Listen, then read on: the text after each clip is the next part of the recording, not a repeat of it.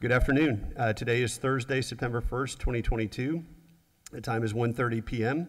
I'm pleased to call to order the regularly scheduled September meeting for the City of West Palm Beach Zoning Board of Appeals. It's a beautiful day here in Paradise and look forward to the proceedings today. We'll first go ahead and start off with a roll call, please. Christopher Hagan. Here. Christopher Kammerer. Here. Michael Hyman. Please let the record show Michael Hyman is absent. Michael Wood. Here. Alfred Fields. Here. Jonathan Burgess. Here. Okay, thank you. We do have a quorum present. Please, everyone rise for the Pledge of Allegiance.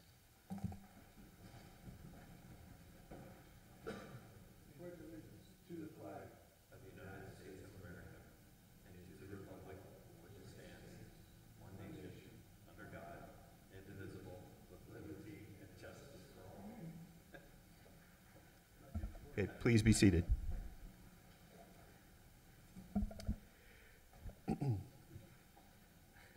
We did receive in our packet the minutes from the June 2nd meeting. Hopefully everyone has had a chance to review the minutes. At this time, if there are any additions or corrections to the minutes, I'd like to hear those so those can be made. Otherwise, I'll entertain a motion. I'll entertain a motion to approve the minutes. Second. Okay, the motion is made by Board Member Wood and seconded by Vice Chair Kammerer. All in favor, please signify by saying aye. Aye. Aye. Aye. Any opposed? Okay, the minutes are approved. Now we'll move into a report from our Planning Division staff. Mr. Roach? Good afternoon, John Roach, Principal Planner for the city. Don't have anything to report other than you should have received at the a couple days ago an email with regards to the revised agenda that at the end of the agenda, the nomination and election of officers is added under other business. So as our regularly September meeting, the bylaws call for that to happen. So just before we leave here today, we'll need to go through that process. That's all I have. Okay, thank you. I'll now move to remarks from the chairperson. I'll just go over the proceedings today and the form in which that will follow in terms of the proceedings. Matters before the ZBA are quasi-judicial in nature. Anyone wishing to speak, including members of the public who wish to offer public comment, will need to be sworn in. The applicant will make a presentation to answer any questions from the board. Then the applicant will be followed by city staff who will provide a presentation and recommendation to the board, then answer any questions. Then members of the public will be given the opportunity to provide comment, with each person receiving up to 3 minutes. City staff will also insert any public comment received in advance of today's meeting, such as emails, voicemails, etc., into the record. Then the applicant will have a chance for rebuttal. The floor will then be closed and the board will go into executive session for a discussion, a motion, and then a vote. At this board, 4 affirmative votes are needed for approval. So with that, we'll go on to the next item on the agenda, which is a declaration of ex parte communication. I'll remind the board members, a couple meetings ago, we started off with the procedure that's in the laminated card in front of you. So please go through the steps in that in making your disclosure. I'll start on my left with Board Member Burgess, and do want to note for the record also that Board Member Burgess will be, because there are 5 of us here today, instead of being alternate, we'll be participating in and voting in all the matters before us today. Okay. For all of the items on today's agenda, I have not had ex parte communications, I have not received written communications, I have not conducted an investigation, I have not made a site visit, and I have not received expert opinions. I will be recusing myself from the 4th agenda item, which I'll make at that time, and step out of the chambers at that point. Great, thank you. Okay, Board Member Wood? I have not had ex parte communications. I have not had any written communications. I have not conducted an investigation. I have not made a site visit, and I have not received expert opinions. And then just please read the last sentence. I'm sorry. Request. Yeah. I request that these disclosures and all written communications be made part of the record. Thank you. Vice Chair Kammerer? Sure. As to each of the cases before us today. I have not had ex parte communications. I have not received any written communications. I have not conducted any investigations. I've not made a site visit, and I have not received expert opinions. And that I request that these disclosures and all written communications be made part of the record. Thank you. And Board Member Fields?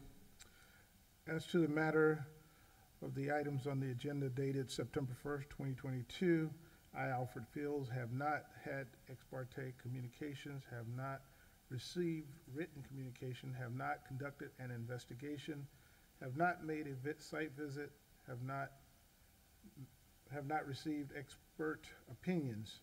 I request that these disclosures and all written communication be made part of the record. Thank you. And as far as my ex parte communications go, as to all the cases on today's agenda, I have not had ex parte communications. I have not received written communications. I have not conducted an investigation. I have not made any site visits. I have not received any expert opinions. And I request that these disclosures and all written communications be made part of the record. With that, we'll move into the public hearing, and we'll start off with the swearing in of the speakers. If you wish to speak on any of the cases on today's agenda, please rise and be sworn in. Please lift your right hand. Do you solemnly swear to tell the truth, the whole truth, and nothing but the truth? Okay. Thank you. We have no continued cases, so we'll move into item C1, item 6C1, which is Zoning Board of Appeals case number 3414. I'll ask our board secretary to please read that item into the record. A request by Dennis Almendarez of the Ohana Pet Resort for Class B Special Use Permit with a waiver from Section 94-273B, 81B2 of the City of West Palm Beach Zoning and Land Development Regulations to allow an animal daycare and boarding facility with an outdoor play area in the Office Commercial Zoning District. The location, the subject property consisting of 0.84 acres is located at 2617 North Australian Avenue within Commission District Number 1, Kathleen Ward. Thank you. I'll now turn it over to the applicant to make a presentation, and please introduce yourself for the record. Okay, thank you. Forgive me, because I speak much easier with the dogs. Dennis Almendarez, one of the owners of the Ohana Pet Resort, Furs and Feathers Resort, doing business as the Ohana Pet Resort. And what you see on the screen there is our existing building, which we have been at for the past 6 years, a wonderful 6 years, well, 5 wonderful years. We had one 2020 was pretty rough. But it's what's happened around our area, of course, is rezoning, and we've had to relocate to another location. We did find a building there on Australian that is close to the city. We service so many residents here at the city. And we found this location, and we are now here before y'all asking for a permit to allow for overnight boarding. Overnight boarding is an essential part of an urban development area, since so many people do travel, do go out. All of the condos love it because it keeps the noise and stuff from people having their dogs there overnight when the owners aren't there. They would prefer them staying with us. So we have an upscale type facility. That's why we call it a resort. It does not have outdoor areas for dogs to stay outdoors. So we're mainly an indoor area. However, pets do need to go out to the bathroom. And so we do have to have an outdoor area for them to go to the bathroom. And that's what we have that outdoor area for. And we're here now just asking for us to continue our business here in the city and move to this location. We will only have one location eventually. We will move out from where we're at over to this building here. I don't know what else I'm sorry. That's fine. I think, I know staff will also go over, some of the specific, like the technical parts of the request that we'll be deciding on today. Yeah. Yeah. We like I said, we've been operating for 6 years. All of the same procedures. Like Animal Care and Control always comes by a couple of times a year and checks us out. We always have a very good report card record with them. We do maintain the same standards. We do have our trash pickup 4 days a week and double bag everything and keep that going. So we're going to maintain a top quality place for the city, so the city's happy. We have over 580 five-star reviews on us, so we're trying to keep up that standard. Thank you so Thank you. much. And if you'll stay there, I'll, excuse me, open it up to the board for any questions. I'll start again with Board Member Burgess. Any questions of the applicant? At your current facility, do you have outdoor play area or outdoor, It's not an outdoor play area, it's an outdoor area so they can go out, do their business. Some dogs, they may need to exercise for a little bit, come in if they're not in a play group, but we have 3 indoor play group areas, and that's where they mostly get their exercising and stuff like that. But we do need to have the outdoor area because that's what's common for them, to be able to go outside and use the restroom, come back. so I couldn't tell from the site plan whether that outdoor area proposed on the new site is intended to be a fenced-in enclosure? Yes, sir, it is. It is completely fenced in. All of our area will be completely fenced in. It is with a board-on-board fence, so it's completely private. Great, those are my questions, thank you.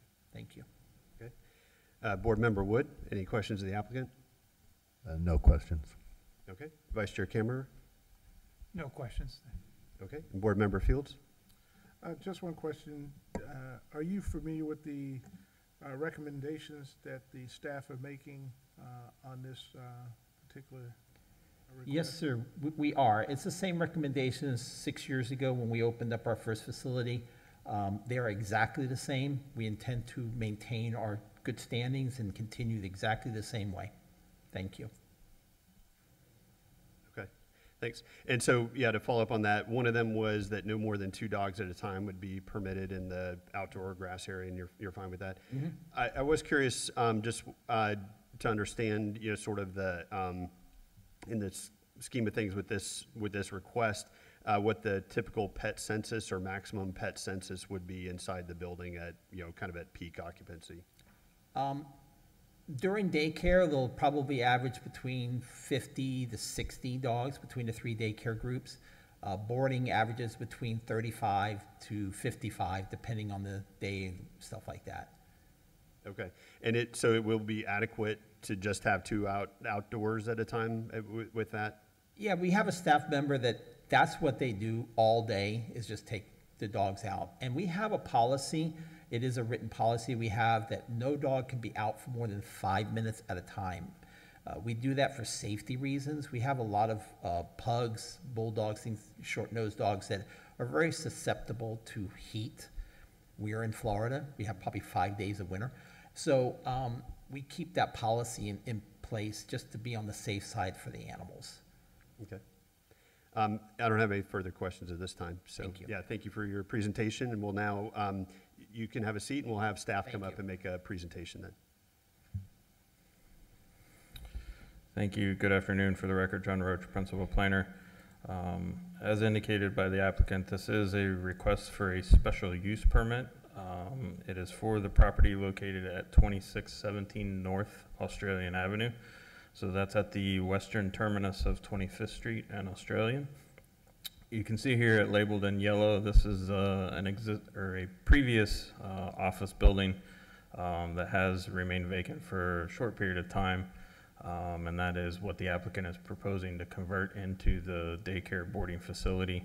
You can see some of the adjacent uses. To the south is the Lakeside Health Center, which is a skilled nursing rehab facility, the American Lung Association to the north, as well as some multi-tenant office, and then an additional animal hospital. And then across the street, you have a mix of uses ranging from office, a gas station, convenience store, which actually has come before the board previously, as well as a church and multi-tenant office and commercial building. So you can see it sits within a commercial district there on Australian Avenue. It's actually zoned office commercial. The OC zoning district does allow veterinarian clinics and hospitals, as well as animal shelters that are enclosed. However, it is a use that is permitted subject to 3 additional standards that you can see on the screen there. One of those additional standards is that animal boarding, except to provide treatment, is prohibited. So overnight stays, unless it was part of a vet facility and that animal had received treatment, overnight boarding is prohibited. So the applicant is requesting to waive that provision or that additional standard, and by doing so, that triggers the special use permit and therefore comes before the Zoning Board of Appeals. The other additional standards they are fully complying with. The other zoning matters they are complying with in terms of parking and things like that. It's all an existing building. There will be interior renovations with the exception of the enclosure of the outdoor area. So here is the site plan, just a little orientation. North is now to the left side of the screen. Again, it's the existing one-story building with the lawn area in front, parking behind. They're not proposing to make any modifications to that site, simply an interior renovation with the exception of enclosing this grass area on the south side of the building. And if you go back to the location map, that outdoor area is here on the south side of the property. So it's adjacent to the parking lot for the skilled nursing, or one of the parking lots for the skilled nursing. There's a substantial distance between that area and any adjacent buildings. So we feel like that the impact with regards to that outdoor area in combination with the conditions would be minimal. With regards to the interior floor plan, again, it's all interior renovations. You have your boarding at the south end of the building. You have your daycare to the north end of the building. And this would be the new door into the outdoor play area. It's staff's opinion that the application complies with all the applicable standards outlined on the screen there. So we are recommending approval, but subject to the two conditions that were listed within the staff report and are on the screen here. One is with regards to waste removal, and then the second is with regards to the maximum number of dogs that can go into that outdoor play area. That's just from a noise factor and so forth, and making sure that we're mitigating and keeping the increase in impact on adjacent properties to a minimum. So again, staff's recommending approval subject to those conditions, and happy to answer any questions.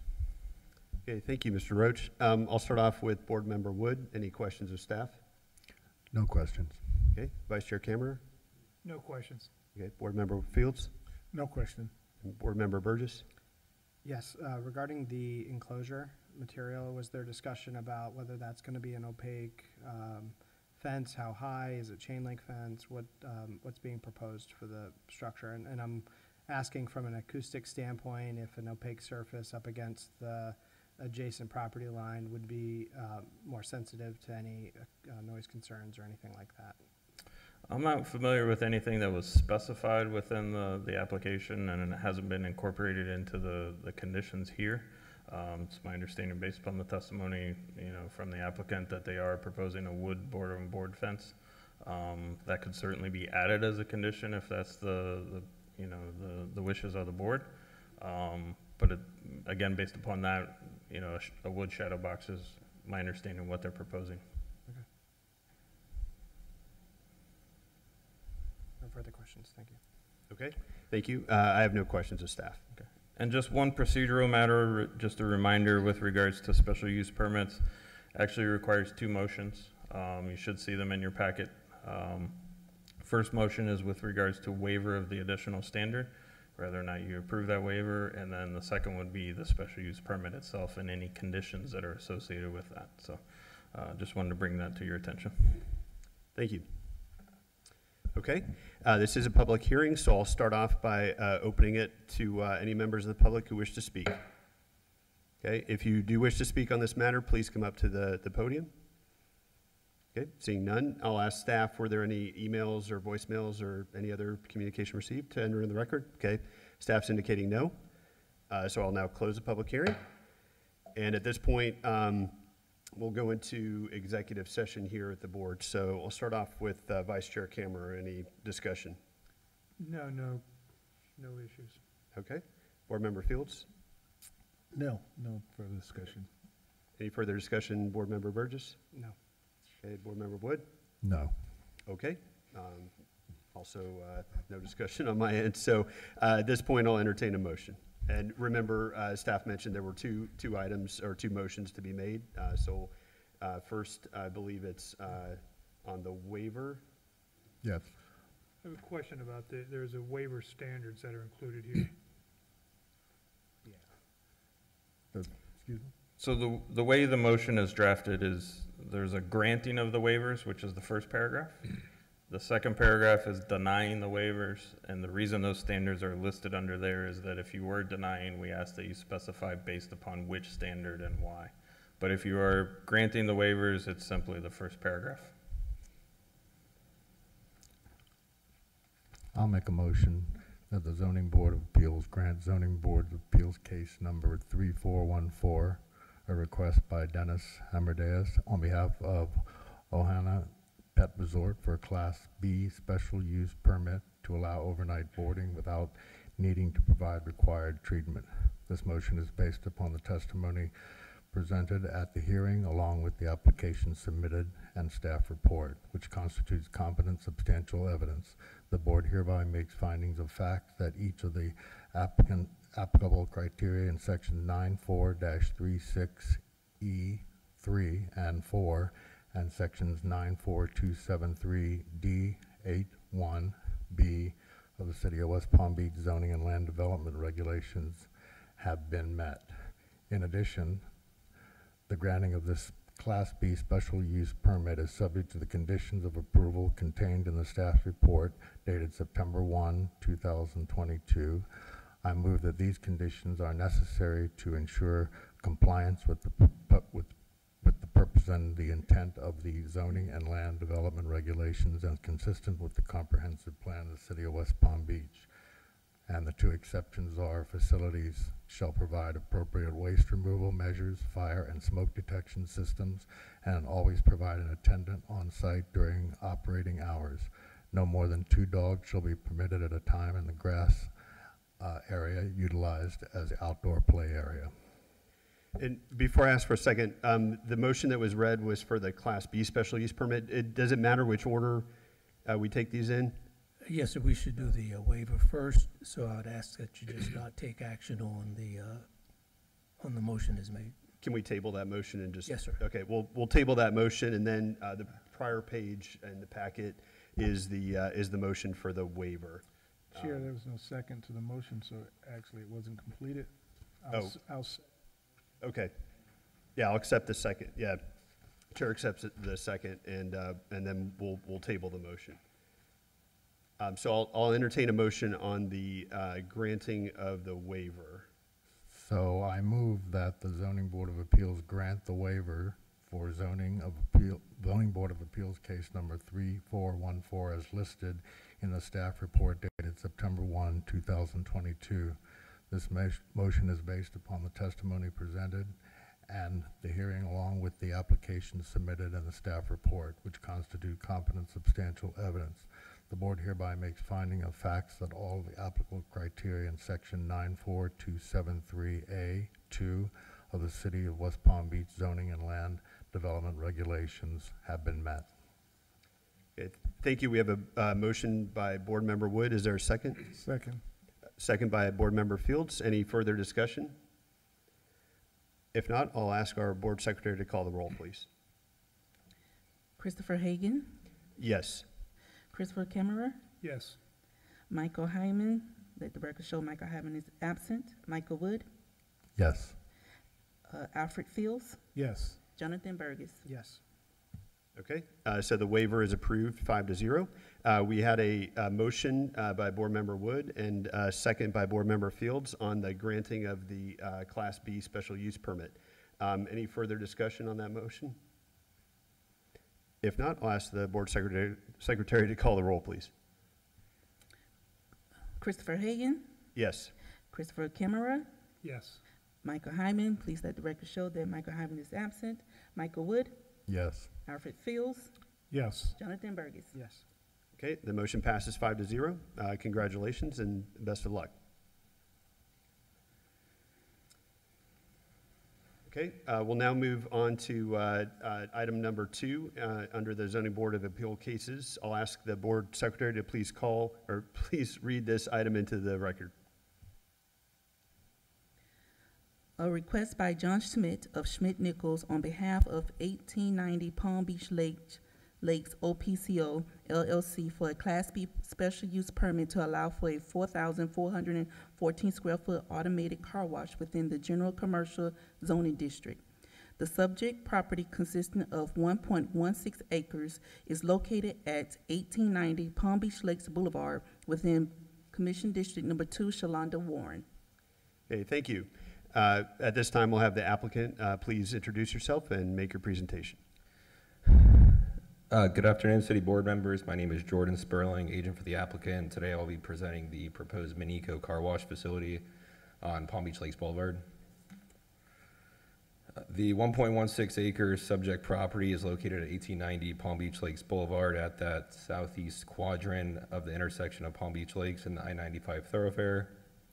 The site is currently undeveloped. As you may know, the site last operated as a full-service restaurant. As you may know, as the Olive Garden in 2007, a demolition permit was issued in October of 2019 for the structure serving the former restaurant use, and the site's been primarily vacant since that time. What we're proposing in front of you today is a one-lane, approximately 4414 automated car wash facility. The proposed use falls under the motor vehicle fuel sales and service use category, which is a permitted use within the general commercial zoning classification with issuance of the Class B special use permit. And below is a collage of some of the colors and architecture design of the Minico car wash. Minico car wash, just so you know, has other facilities in the nearby area, and they're expecting more throughout Palm Beach County in the near future. As previously mentioned, the subject property is located at the intersection of Palm Beach Lakes and I-95. Site access is proposed via a west full access connection to the existing slip street and a south full access driveway connection to the South Service Road. As you can see in the image, customers can access the car wash from the existing slip street from the traffic light off of Palm Beach Lakes Boulevard, making this a signalized intersection. Just to give you an idea of the surrounding area, to the north, across Palm Beach Lakes is the Renaissance Charter School. To the south is a single-family residential, which is further separated by a 60-foot canal waterway and a 20-foot public right-of-way. To the east across I-95 is the Best Buy department store, and to the west is a two-story mixed-use office retail building. Just to put it into perspective, the proposed use is set back approximately 200 feet from the residential to the south, which includes that 60-foot waterway and 20-foot right-of-way. This is more of a close-up colored site plan graphic of the car wash, just to get into the site design. As you enter into the site from that slip street I just mentioned to the west, you'll enter into the queuing area, which is we're showing as a 12-car double-stack queue, as you can see in yellow, where you will wait for your car wash to get washed, and then each vehicle will enter into the wash in a hybrid type format. Once you exit the car wash, you have three options. Option one is to leave through the existing public alley, as you can see, and make your way to Palm Beach Lakes Boulevard. Option two is to make a left for a detailed interior service and for your vehicle after it's washed. And option three is to make a right for free vacuum services for customers. We're providing 10 interior service parking spaces on the east side of the car wash and 14 free vacuum spaces on the west side, and 5 employee parking spaces along the northern property line, as you can see in blue.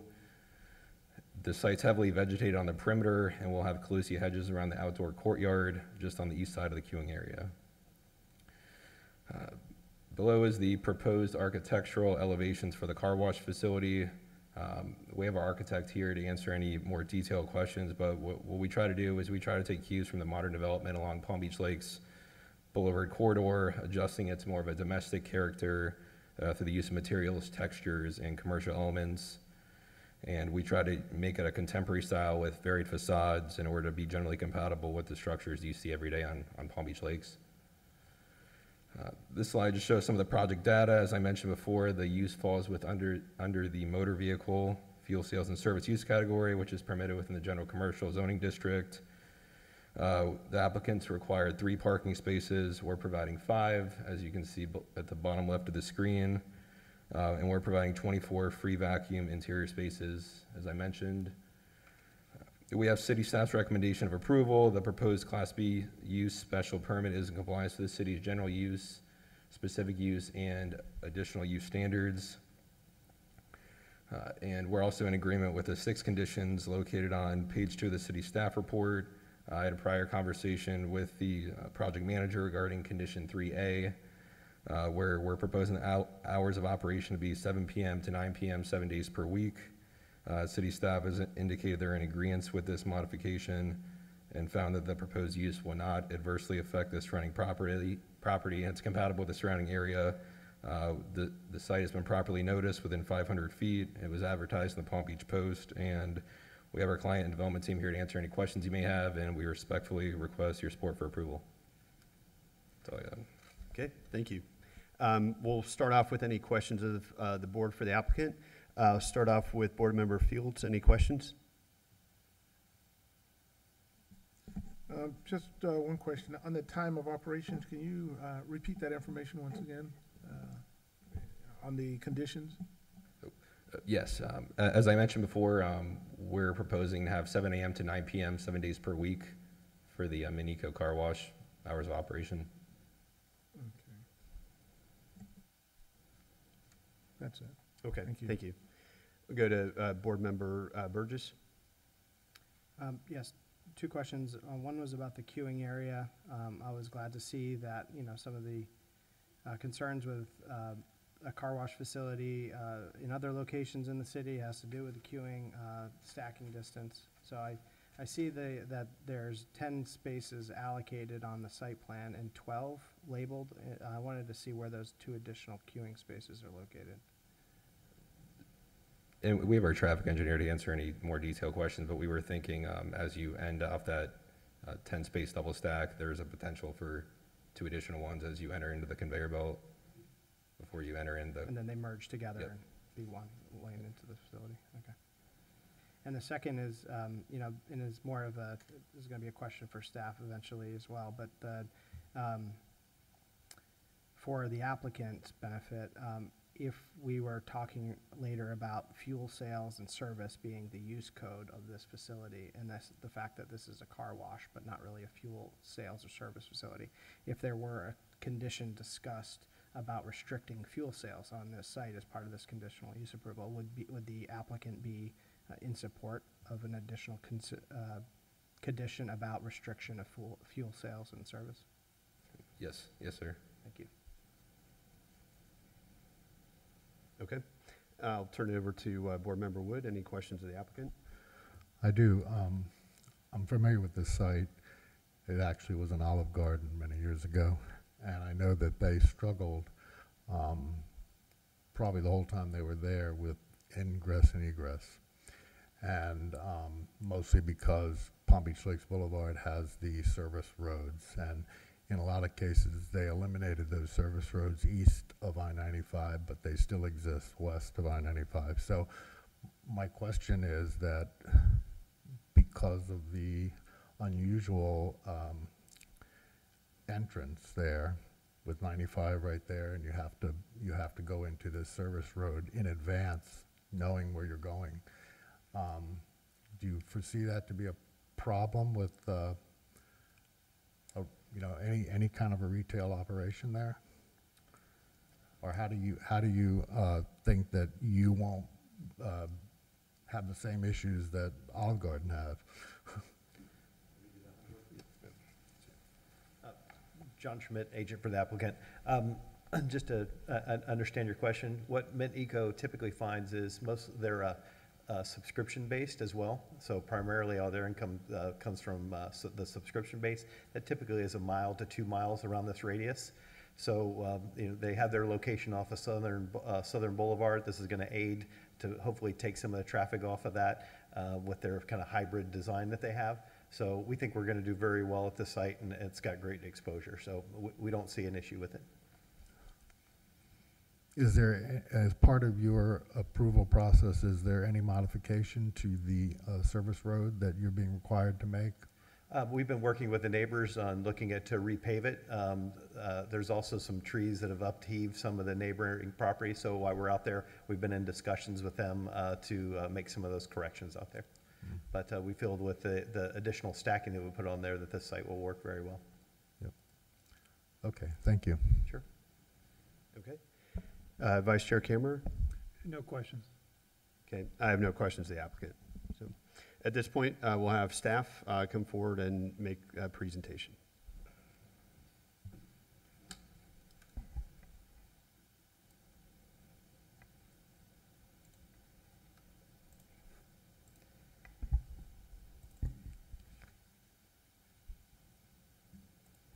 Good afternoon, Zoning Board, and those in attendance in the audience. My name is Kevin DeFrank, planner with the Development Services Department, and the case planner reviewing subject case 3409. As the applicant stated in his presentation, the request is for a Class B special use permit to allow for an over 4,000 square foot automated car wash facility at the subject property located at 1890 Palm Beach Lakes Boulevard, which is a little over an acre in size, currently zoned general commercial with the future land use designation of commercial. Now, to give you a better visual representation of the site, I provided the photos here that I've provided in the staff report. And as you can see, looking southwesterly from Palm Beach Lakes Boulevard and looking northwest-easterly from the alley. In addition, I have videos or short clips that I took on my site visit. I can play it.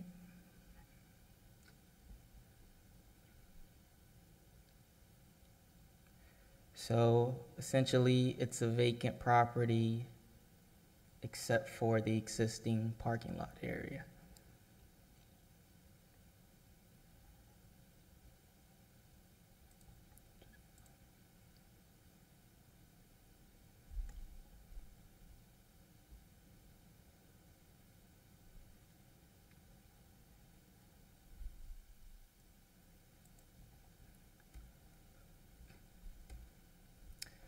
And here is the latest revised site plan that the applicant submitted. And I must say, the applicant's team has made considerable efforts in addressing staff's concerns with the proposed development. And as you can see, this is how they are proposing to improve and develop the site. And staff finds the request complies with all the applicable standards according to the zoning and land development regulations. And staff recommends an approval of ZBA case number 3409 with the conditions I recommended. But as the applicant stated, they reached out to us yesterday requesting an amendment to condition 3A to basically extend the restricted hours of operations by an hour, and staff has no issues with that and concurs. And so for today's motion, staff is recommending an approval with the conditions as amended today. Thank you, and I'm available for questions. Okay, thank you, Mr. DeFrank. We'll start off with Board Member Burgess. Any questions of staff? Yes, to finish the thought about the concern that could come up with this Class B conditional use approval extending to the use of motorized vehicle fuel sales and service, because there's a subclassification for car wash, but I wasn't clear if this property was receiving approval today and the facility was sold to someone that was interested in opening a fuel sales and service station. Would this Class B conditional approval be automatically granted to that change of use, or would it have to go back through the Class B approval again? Because it technically would have the use that it's looking for at that point.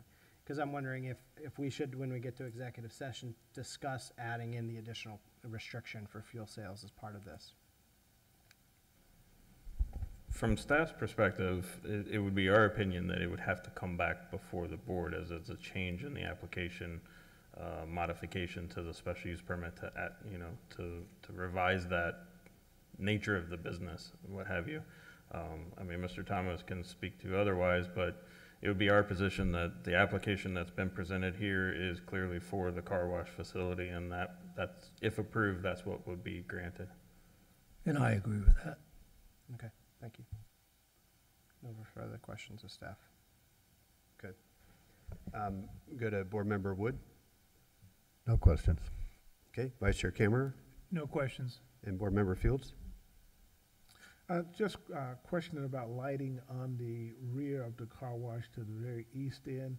And we talked, there was a mention about the distance from the residential area, and just concerned that there was some consideration put in place for lighting overspill into the neighborhood. Was that addressed? Yes. I'll let the applicant. Again, John Schmidt, agent for the applicant. As part of the site plan approval and even the building permit, no light spill is allowed over the property line. Any other questions? No other question. And this may actually be a question for Mr. Schmidt as well. And it didn't come up, I think, until I saw the video that staff presented, but I noticed in the video that was taken from the rear of the property, there appeared to be a metal swing gate that's currently there. And I didn't know if, just for security reasons after 9 p.m., if there were any intentions to have a gate or any closure of the either the driveways, or if they would just remain open, 24/7. I couldn't tell from the site plan if. I think that was part of some of the security measures put when it was the Olive Garden, but we don't plan any security gates.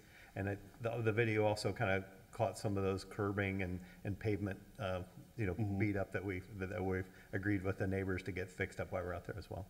But no, we're not planning on securing it. Okay. Yeah, no other questions. So I'll go ahead at this point and open the public hearing. So any members of the public who are present here today and would like to speak on either for or against this item, please come forward.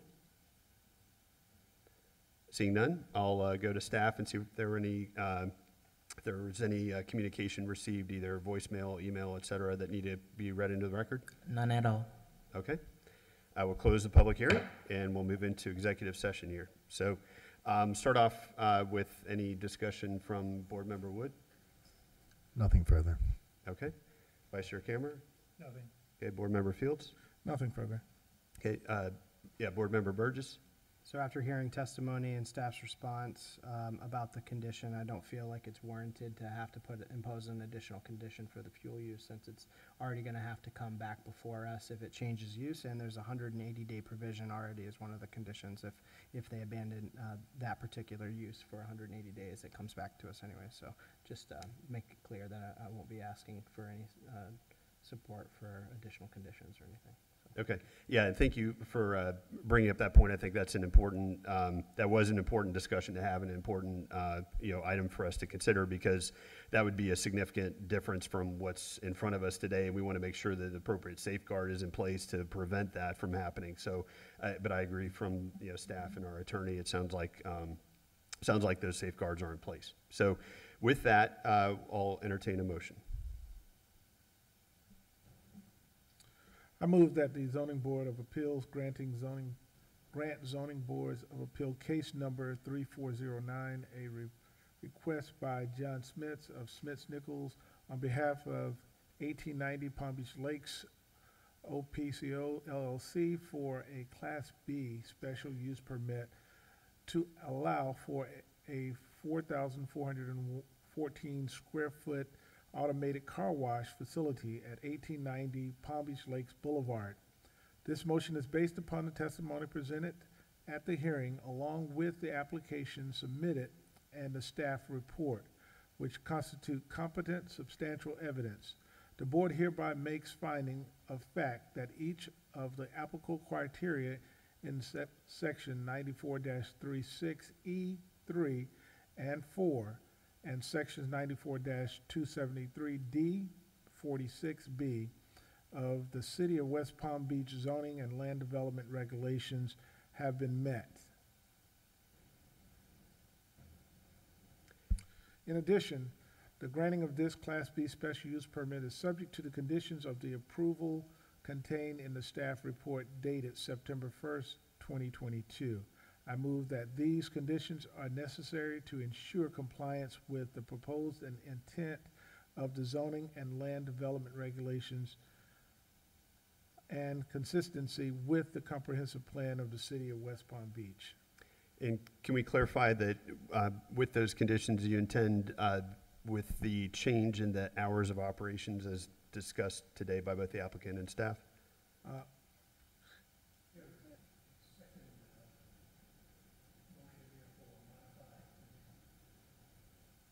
Correct, yeah. So I think below that in the packet is Is for if the imposed and modified, and we can just refer to, I believe that was condition number 2, 3A, 3A. 3. 3A. 3A. We'll restate the, Yep. the condition. In addition to granting of this Class B special use permit is subject to the conditions of approval contained in the staff report dated September 1st, 2022, with the further condition that number 3A are modified to read as following.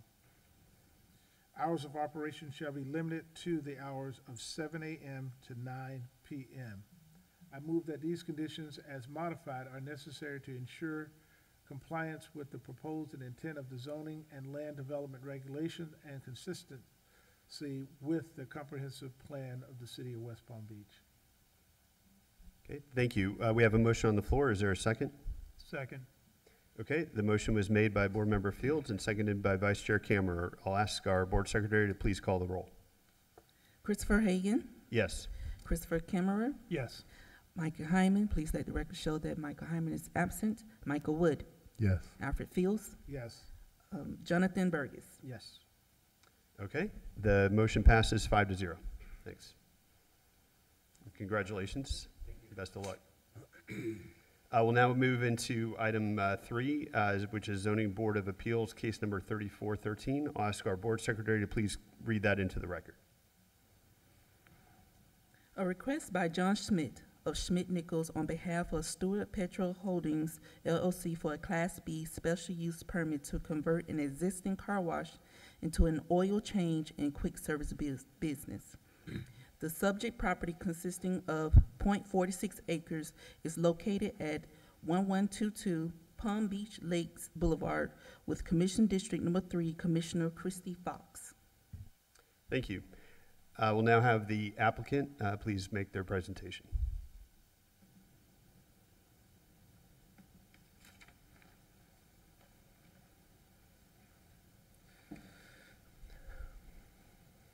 Good afternoon, City Board members. Again, my name is Jordan Sperling, agent for the applicant, and today I'll be presenting the proposed Take 5 facility on Palm Beach Lakes Boulevard. The .46 acre subject property is located at 1122 Palm Beach Lakes Boulevard on the south side of Palm Beach Lakes and east side of Carver Avenue. The site is currently developed with an existing 6-bay self-service car wash that remains out of service. The applicant is planning to repurpose the existing car wash with a proposed 2,324 square foot 3-bay quick oil service building. The site has existing access to Carver Avenue that was established for the existing self-service car wash as shown in yellow. On the south side of the site, on the south side of the site is an existing 15-foot alley. No new access or modification is proposed in this application. The proposed use falls under the motor vehicle fuel sales and service use category, similar to the prior application, which is a permitted use within the neighborhood commercial zoning classification with the issuance of a Class B special use permit. While being used for a self-service car wash, this site already received a Class B special use permit in October of 2004, which resulted in the current configuration of the property. And a self-service car wash falls into the same use type as the proposed oil change facility that you're seeing today.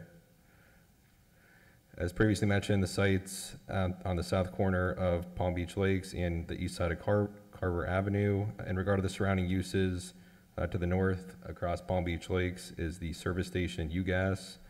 To the south is the multifamily residential, which is set back approximately 66 feet from the proposed use. To the east is a single-family residential, set back approximately 20 feet from the proposed use, and to the west across Carver Avenue right away is the multifamily residential Vista Apartments.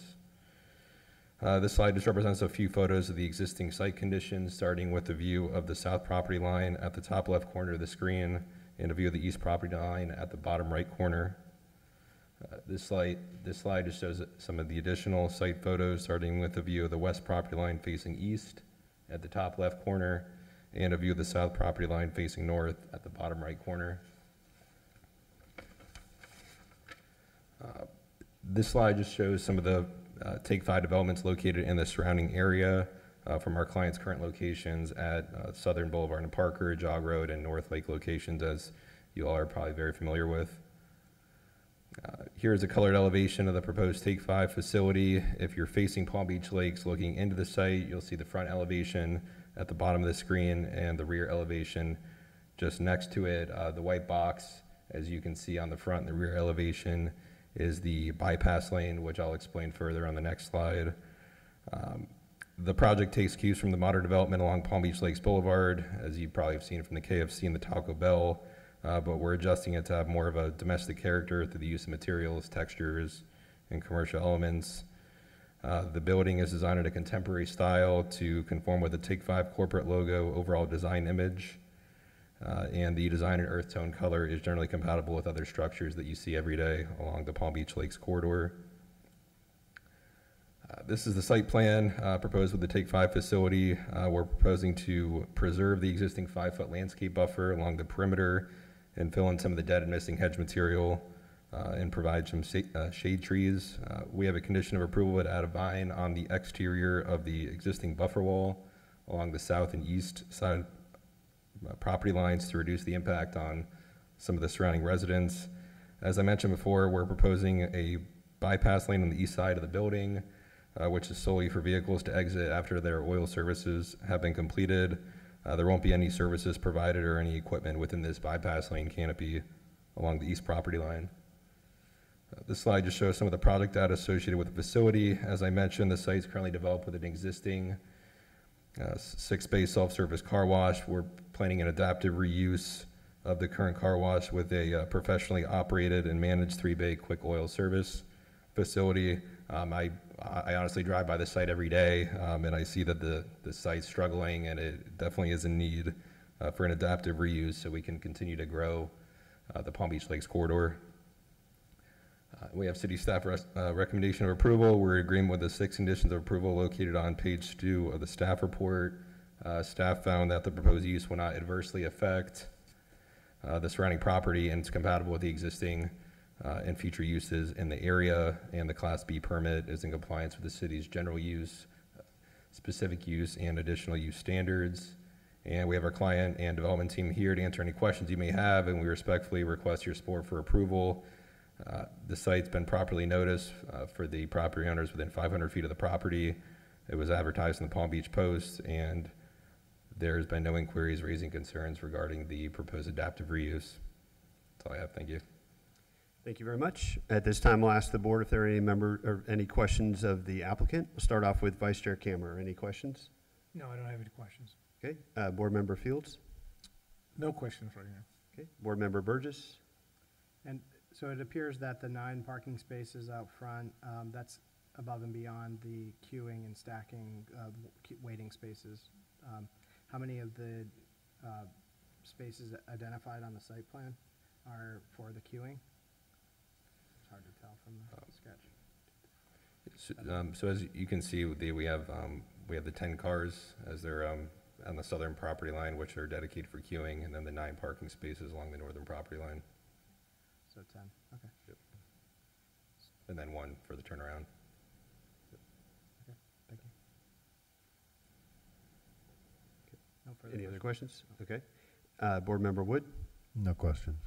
Okay. I have no questions. Okay. This time, we'll ask staff to come forward and please make a presentation.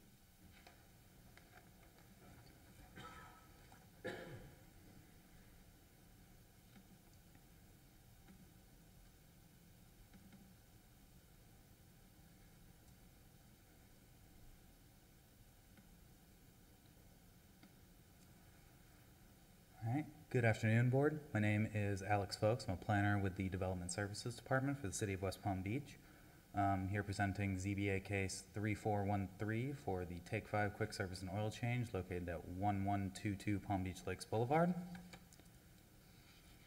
As mentioned by the applicant, the subject property is approximately 0.46 acres and located at the southeast corner of Palm Beach Lakes and Carver Avenue.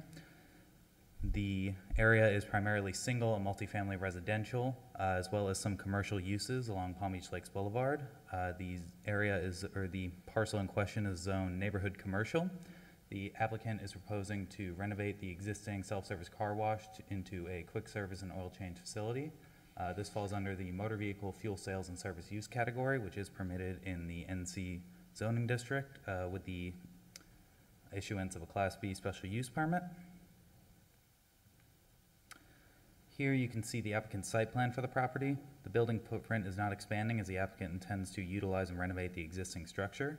Staff reviewed the site plan at the May 12, 2022 PPRC meeting.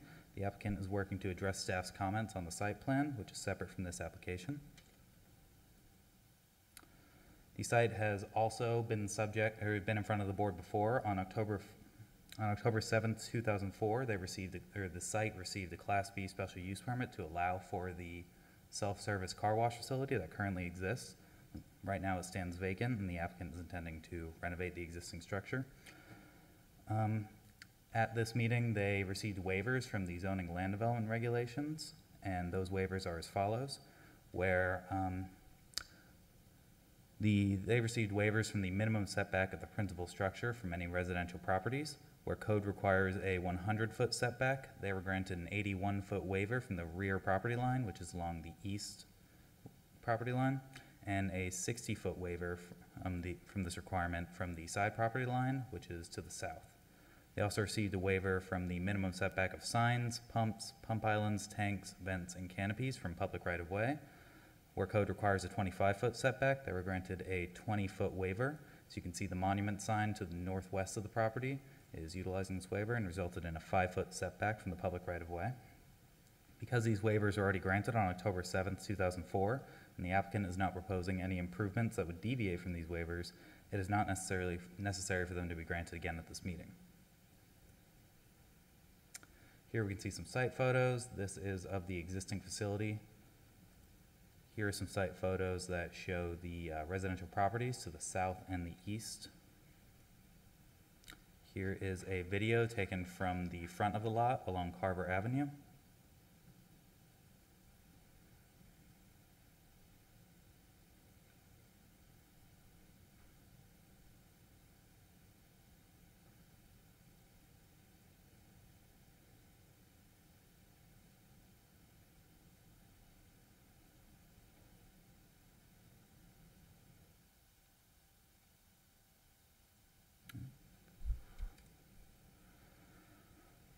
So given that the site has previously received waivers from the standards that were not met, this case complies with all applicable use standards. Therefore, staff is recommending approval with conditions.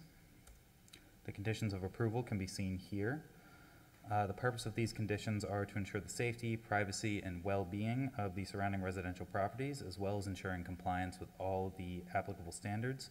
The first 3 conditions have been brought over from the previous staff report, as they remain relevant to the proposed use, while the remaining conditions are specific to the proposed use, meaning that they weren't in the previous staff report.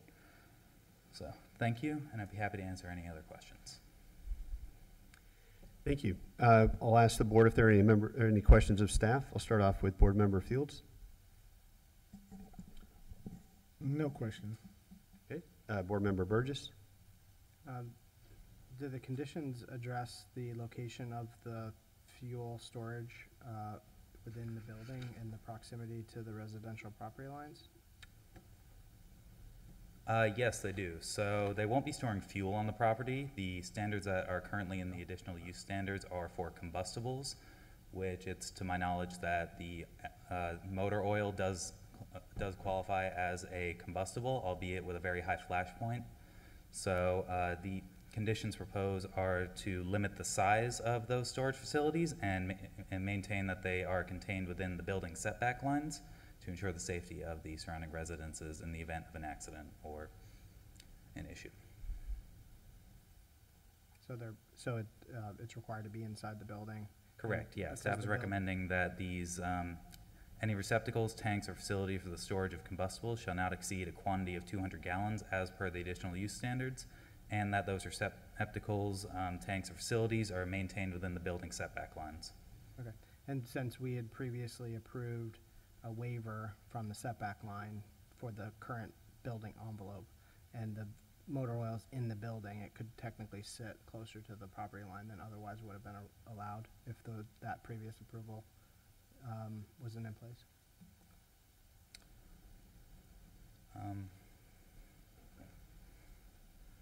For the record, John Roach, Principal Planner, the previous waiver was with regards to setback from right-of-way. So there was no exceptions granted from adjacent properties. I thought there was a side setback from 100 to 60 or something like that in the. That was just for the principal structure. Right. Yeah, so the principal structure is sitting closer to the property line than it would have been originally allowed, and now we're saying we can put fuel inside that building within that setback. Correct. It was granted to, they were previously required a 100-foot separation from residential. Right. And it was previously granted to 81 feet from the side, or excuse me, from the rear and 60 from the side. Right. Those would still be applicable. Right. And So then you the could tank still have- aspect to it would apply to that as well. So you could still have motor oil 60 feet away from the residential property because we had Right, but previously the granted actual, the building today Is is closer. at Yeah, I the understand. line that was granted previously. But I want to bring that up for executive discussion because I don't know if the proximity of hazardous material closer to the 100-foot reason is any different from the original context of the original approval, which was a car wash facility closer to a residential property line. So I just wanted to address that question up front before we get into executive session about whether or not there should be any consideration of locating the motor oil further away from the residential side, or if just being in the building enough is sufficient. Well, But we can get there when we get to. yeah, and I was gonna say, I have a follow-up question to that, which is the difference between the, and I don't want to jump out of place here, but it's relevant to the question because it states within the building setbacks, not within the building. It doesn't seem to necessarily state that the material or that the hazardous substances will be stored within the building. It just says within the building setback lines.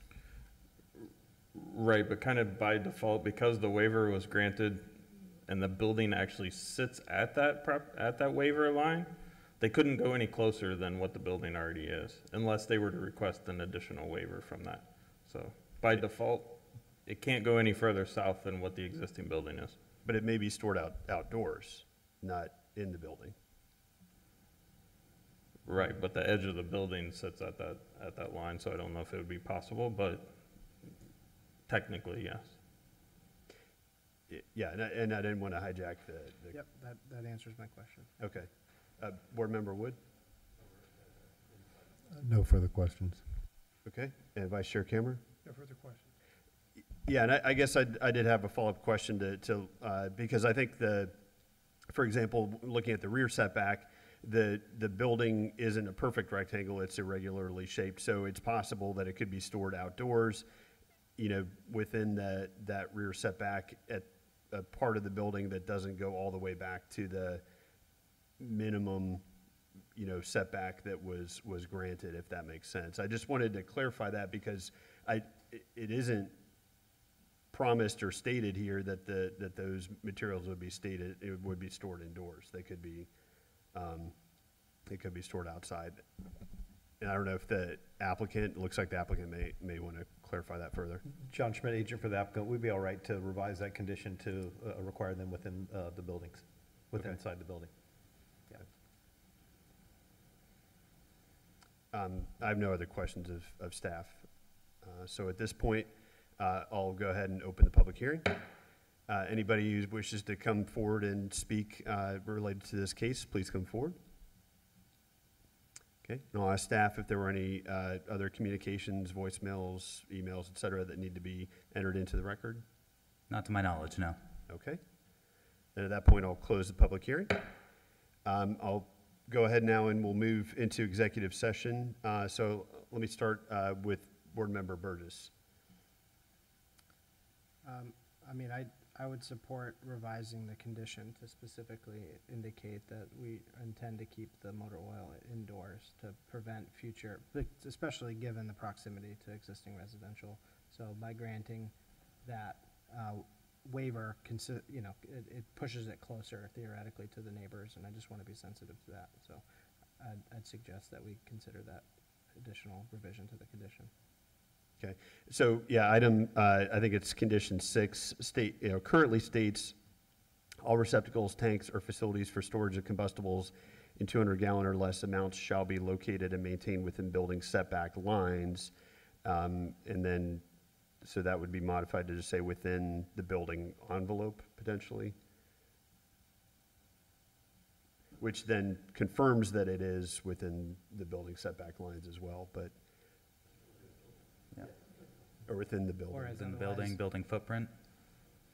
Or as otherwise prescribed by local environmental regulations too. So I think if there's something that restricts it from being indoors that we're not thinking about, I mean, the major issue is just protecting the neighboring properties from spill, so, in my mind. Okay. Yeah, I think that's, it sounds like the applicant is in support of that as well too. Any other discussion, Board Member Wood? No, nothing. Okay, No. Vice Chair Kammerer? Just to clarify what the modification is going to be then, is it just simply, as to number 6, that it'll be just limited, maintained within the building, period?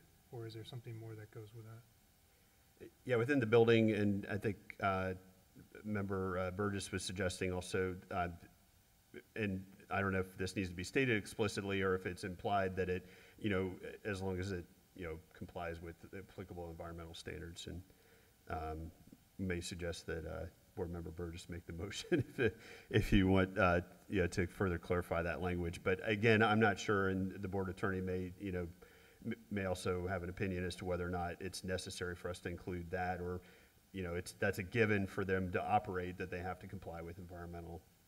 You could recite that it's located within the building as permitted by law. Okay, that makes sense. Okay. Any other discussion, Vice Chair? No, that's it, thanks. Okay, and Board Member Fields, any executive discussion? No discussion, thank you. Okay. Then I think at that point, we'll entertain a motion.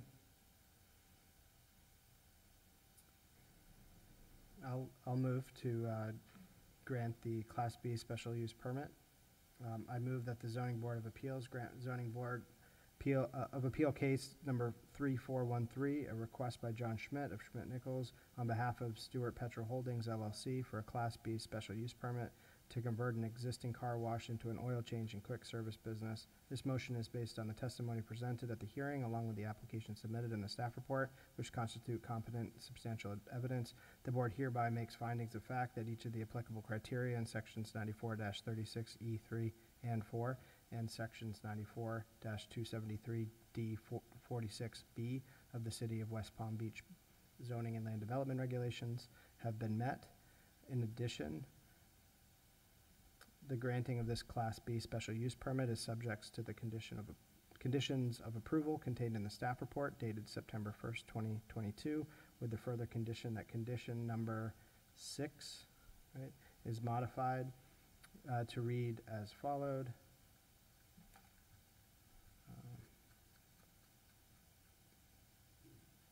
Apologies.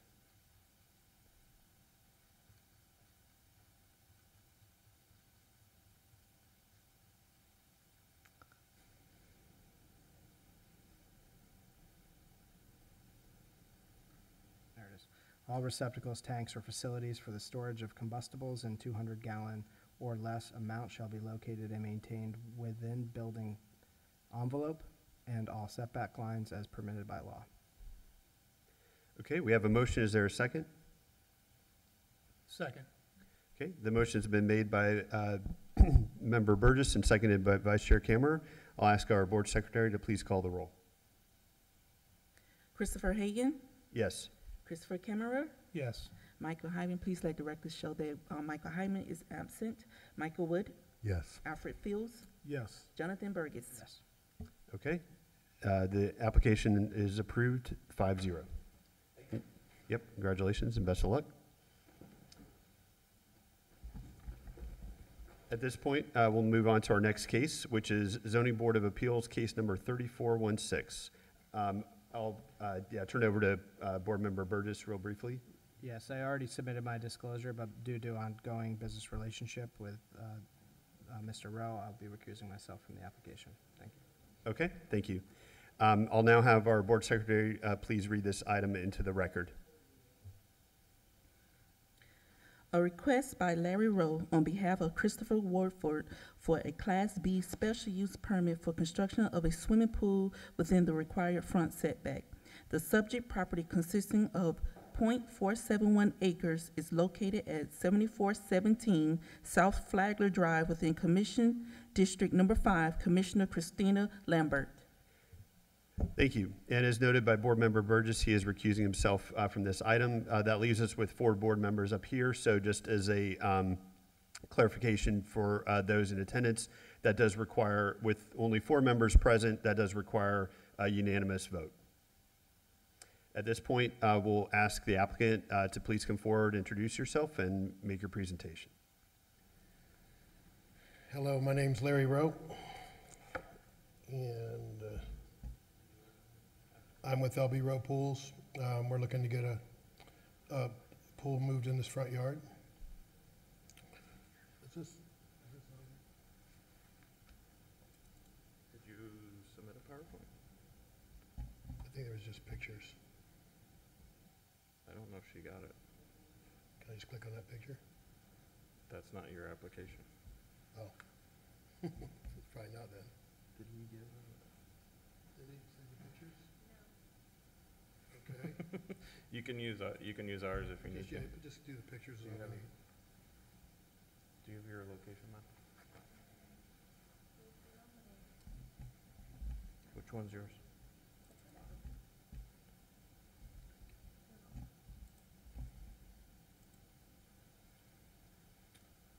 So this house has a pool in the front yard, really small, really old, in disrepair. It's not, and it's really, really close to the front door right now. They're doing some modifications to the front of the house. So we're hopefully requesting to move the pool 10 feet further towards the flagler. And the pictures that she'll show you, all the landscapes staying the same, 6 to 10 foot high landscape. Everything will look the same from the front yard. All we're doing is just gonna put in a new pool in place of the old one. Okay. Yep. I'll go ahead and ask the board members if they have any questions for the applicant. I'll first start with Board Member Wood. No questions. Okay, Vice Chair Camber. Yeah, if you could just state specifically the reason to move the pool. Right now, you'll see from her aerial picture, or you can see it's right on the house. Right now, the way you gotta go in, you basically, if you walked out the door, they had to put a railing so you wouldn't go right into the pool. And the pool's like 3 foot down. So obviously gonna raise it up with the elevation, and they're putting a new entrance on the front of the house. So we're just gonna move the pool a few more feet away. And like I said, it's in really bad, it's old, it's cracked. We're gonna put it in, time we renovated it and all, it'd be just putting a Band-Aid on cancer, basically. Okay, thank you. Thank you. Okay, and Board Member Fields. And basically, you're stating that visually from outside of the property, everything will still look the same. Correct, yeah, it's beautiful right now, it's got mature landscape, it'll stay the same. Okay, thank you. And it's also right across from Suma Beach there, that's one of the main reasons they got it blocked off, so they can have a little privacy. Okay. Yeah, just in terms of and I don't know if I was able to completely tell, especially because the existing pool was kind of irregularly shaped, and this looked like more of a rectangular. So only one corner is gonna really be encroaching. Like the side and the other front part is not, it's just the way the road's at an angle right there, the one corner is gonna be encroaching. And in terms of, I can understand the need or desire to move it a little further from the structure to give a little bit of, that space. I'm just trying to indicate or understand dimensionally, does the width of the pool change significantly from the existing, pool that's there? No, and like we have plenty of room to do length if we took out the driveway, and then we have another issue, So we're about the max that we think we can get without changing too many things. We did a similar one right down the street, and it was granted to 10 feet, and they're friends, and obviously they want to, and they're renovating their house, so they want to try to make this, work. Like if you were to see it, you'd say, wow, that's crazy, how close it is to the house. And not to mention, right there, the water table's really, really bad. Just the mere construction of it, right up next to the property would be another construction nightmare. Mm-hmm. So- Yeah, I believe in the packet it showed almost like there's a railing from the door to prevent you from kind of stepping into the It's pool. terrible. Yeah. It's terrible. And again, I think from the question regarding the width, I was just trying to confirm, it's not like, if it were possible to pick up the existing pool and just drop it, a few feet further east, that's one thing. But if you dropped it a few feet further east and then also tried to widen it to push it further into that setback, that to me is a little bit, a little bit different. And the widest part of the pool, again, just was looking for some confirmation or if you could kind of confirm that you're not really widening the pool from the current. No, it's really close, and the other problem is that it's a concrete pool, which is just, I don't know how they built this thing back when they did, but it's not good. So yeah, similar width, the length's a little longer, but we have plenty of room on the length, I believe, anyway, without going, I think we have a 10-foot on the side, and that's where we're starting. So that way we can leave our driveway just where it is. Understood. Okay. I have no other questions of the applicant. Thank you, guys. Thank you. We'll go ahead and have staff come up then and make a presentation.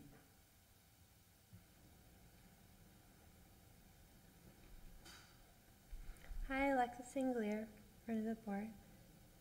As Larry just said, the address is 7417 South Flagler, and they're requesting a Class B for their pool, not meeting the front setback. The property is on a corner lot, south of Flagler and Suma Street. They're asking a waiver for the front setback. They're proposing it to be 11.3 feet. They're waiving a total of 13.7 feet. They'll meet all other setbacks. They'll comply with the side, the rear, and the corner. Their justification, as Larry said, was it being super close to the front of the house. They're worried about a safety concern, and also the pool being in disrepair. So they're asking to move it a little forward so it's not as close to the front entryway, and they're able to fix up and redesign their pool. These are pictures of the site. As you see, the bushes are super high. There won't be any vision from the street of the pool. It will stay shaded in like it was and protected. This is a proposed picture of the pool. As you see, it will meet the side corner.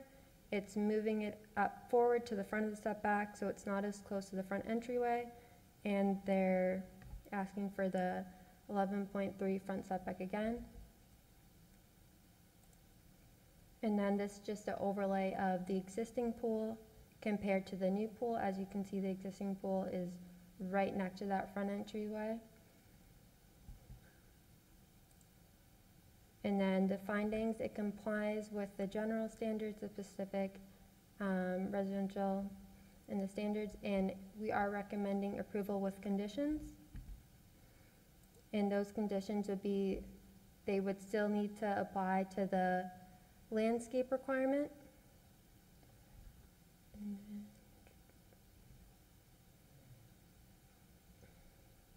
And then the video of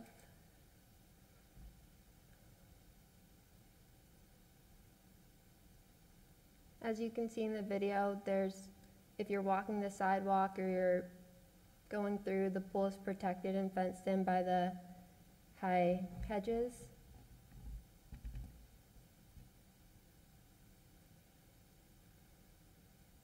All around the property.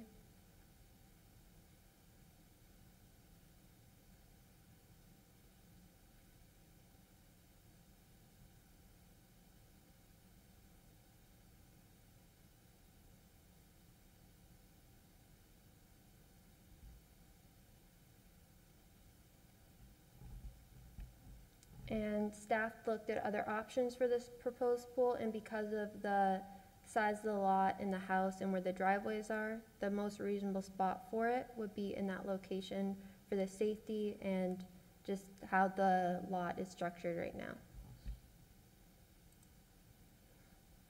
Do you have any questions? I'll first go to, I don't remember where I left off, but I'll start with Vice Chair Cameron. Any questions of staff? No. Okay, Board Member Fields? No question. Okay, and Board Member Wood? No questions. I just wanted to clarify, in this case, I know we always run into this on corner lots. So in this case, the front of the lot is being defined as the side along Flagler Drive, Yep, is that Flagler correct? is the front. Okay, and then the side is defined as along Suma? Yep, correct. Okay. And so the only variance here being sought is from that front Yep, setback? they comply to the corner setback. Okay. Yeah, no other questions of staff? So I'll go ahead at this point and open the public hearing. Anyone who wishes to speak regarding this case, please come forward to the podium. State your name and address, and there's 3 minutes for each speaker, so we'll have the time put on the clock, please. Mr. Chairman, the timer is still an issue, so I will utilize the clock that's at the front door. Hello, my name's Douglas Root. I live at 108 Suma Street, which is directly across from this house. Before I make my comments, since I only have 3 minutes, it's an issue of timing of this meeting because nobody's here in the summer. And I don't know if they did this on purpose, but just me and one other resident could make it here. The house to the north is a seasonal rental. The house to the west is snowbirds. The house next to them is seasonal rental. The 2 houses across from them, nobody lives in yet. They would just finish construction. And there's another vacant lot to the east of me. So there's nobody around at this time. Plus, this meeting is called at 1:30 on a Wednesday. I did meet other people that wanted to come here, but they have to work. So the whole timing of this meeting is just, not appropriate. Anyway, to start off, I built my house many years ago and applied for the same exception. I only have 60 feet by 74 feet for a building footprint. And so I went to the board and asked them if I could put my pool in the front setback, and they denied me. And I said, why? Because they said I need a hardship. And they said, what's your hardship? I said, well, I have a small lot. And they said, no, that's not a hardship. And they said there's a specific setback of 25 feet for the pool, and I was denied, okay? The other thing is this submission has a lot of false information, including, if you look at the background information, it says the house is orientated such that the front door and driveway face Churchill Road. Churchill Road is like a mile away, so I'm not sure what that means. Then it goes on to say that the side of the lot as defined by West Palm Beach standards and practices. That has no meaning at all. I want to point out that this request is not for a foot, like you're giving somebody 1 foot relief or 18 inches relief. They want virtually 14 feet to encroach into the required front setback. 70% or 60 or 70% is what I calculated would be located in that front setback, not a quarter, which was stated by the applicant. Also in the justification statement, it says the existing pool is currently in the front yard and is in disrepair. Well, I was there and saw the pool, and these are. As you're speaking, you need to be in the microphone so we can keep it on the record. But we can pass, yeah, you can hand those to be passed around.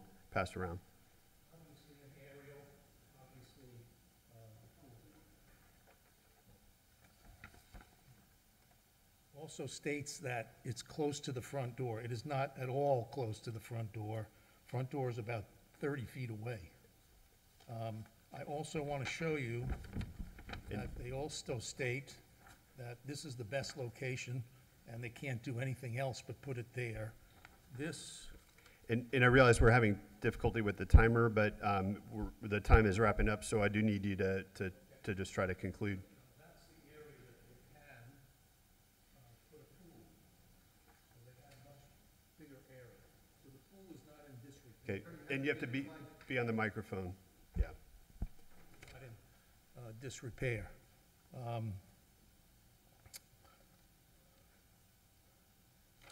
Okay.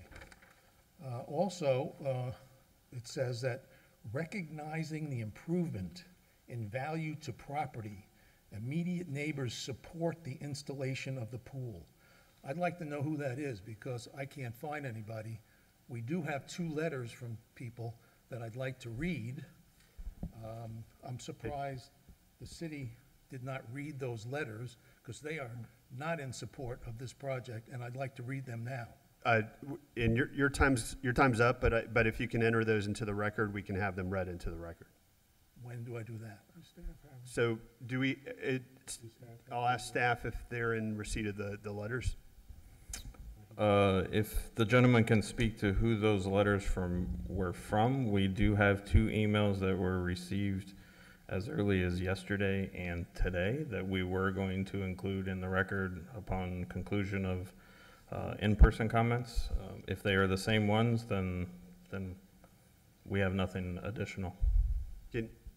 Sir, can you state who the letters are from? Sure, certainly. One is Mary Britton Chatham, and the other one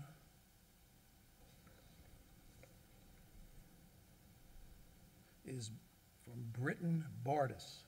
Yes, those are the 2 that we have here, and we're going to provide to you upon conclusion of in-person comments, and I can hand those out now. Thanks. Well, we'll go ahead, with the folks that are here in the chambers, and then as staff mentioned, those will be also read into the record. So I just want to conclude, if that's okay, do my summary. Please quickly, because So your time the is issues up. are, there's no hardship. There's absolutely no hardship. And the problem is, if they get approval for this, that gives them an unfair advantage of building a bigger house on their property because they're moving the pool out of their building's footprint. So that gives them a different zoning, which changes open space in the zoning code. It changes green space. It changes the setback requirement, and it changes the density and the massing of the house relative to the size of the lot. So, Okay, and I'm sorry, but your time is up. But thank you very much for the comments today, and I think we'll take those all under advisement. all right, so there's no hardship and no Understood. reason for granting this. Is there anyone else here in attendance who wishes to speak? Please come forward to the. question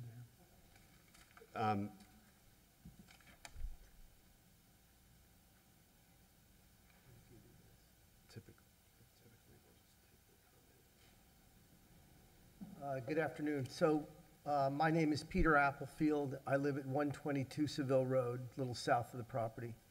I love this city. I lived in the neighborhood 25 years. I love the neighborhood. And yes, we've seen our values skyrocket, and the city gets credit for that. I've also done a little commercial real estate over the years in the city. I've worked with Mr. Roach and others. I've been treated great. I could do an ad for the city. I would do it. The downtown's fantastic. My office is at the Como building. So, nope, I'm not sure anybody likes this city more than I do. They make fun of me for that. I have similar views as Mr. Root. I feel like our neighborhood's booming. That's great. Our neighborhood's going through some issues that I don't have time to talk about. But real quick, I'll stick to the subject. I would have liked to have seen a hardship. I feel like there's a precedent and then there's not a precedent. I mean, you can say there's no precedent But I'm not sure the neighborhood's gonna be served by a bunch of pools at the 10-foot line, or the 11-foot line. And I'm a reasonable person that says, hey, you need a few feet, I'm even 3 feet, 4 feet, and there's a real hardship.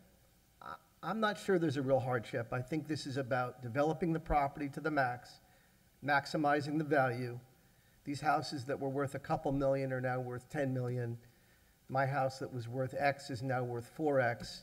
And I think this is a developer play to maximize value. And I don't think the neighborhood's served by 10-foot setback from the front line.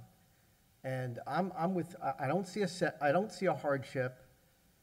I'm not sure there's somewhere else to put the pool. I'm very skeptical of the safety issue, and I'm quite skeptical of how bad repair the pool is in. So I'm skeptical whether the owner is really being forthright in the reasons. I think it's just about value and development, and I'm not sure that's how we should approach the neighborhood. That's it. Okay, thank Thanks. you. Is there anyone else here from the public who wishes to speak on this item? Well, just a second. There is an opportunity for, for rebuttal or responses to some of these. At this point, as staff indicated, we did receive 2 emails, so I'll go ahead and read those into the record. The first was from Mary Britton Cheatham, and states the following. This letter is intended for the Planning Division of the City of West Palm Beach. My name is Mary Britton Cheatham, and I am the owner of 7405 South Flagler Drive. I've just reviewed an application justification for the Zoning Board of Appeals regarding a swimming pool at 7417 South Flagler Drive. I'm the neighbor directly to the north of this property. I'm unable to attend this meeting, but I wanted to write a letter because not only was I confused by the information provided, which seems sloppily compiled, i.e. Churchill Road is almost 10 blocks away, but also I've never given any support for these changes to code. However, in a letter attached to the application states that recognizing the improvement in value to the property, immediate neighbors of the referenced property support the installation of said swimming pool. I've never met the owner of 7417 South Flagler, nor have I been given the opportunity to review plans or support any changes to code. The fact that this document suggests that I'm in favor of this change is concerning to me. It seems possible that approving what appears to be a minor change to the code could pave the way for more substantial allowances for construction in the future. Thank you for your consideration, Mary Britton Cheatham. And then the second item that was received was from Britton Bardis. It says, I, as a close neighbor to 7417 South Flagler, am writing you in opposition to the owner's request for a variance to move his pool. I'm not an abutting neighbor, but one house removed at 115 Sumer Road. I'm a preservationist and deeply concerned about all the new homes that have been built in this charming neighborhood in the last 18 months. It's very sad to see the changes that are occurring. My opposition comes from the fear that changes in code and variances will destroy the historic charm of this beautiful neighborhood. I hope you consider these comments and what these major changes mean for the future of our neighborhood. Sincerely, Britton Damgard. And then I'll ask staff if there were any other voicemails or anything else received. Okay. So at this point, I'll go ahead and close the public hearing for additional public input. I think first of all, just in response, I know that there was a comment raised about the fact that some people may be out of town at this point.